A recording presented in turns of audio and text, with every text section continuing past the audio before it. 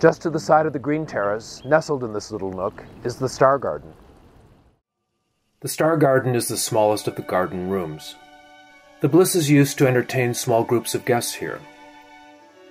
Mildred Bliss chose to decorate this space with furniture and ornaments that displayed the constellations of the zodiac. All the furniture was designed by Beatrix Farrand.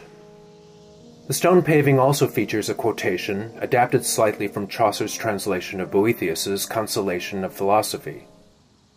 O thou mocker of the whale that beareth the stars and torneth the heaven with a ravishing sway.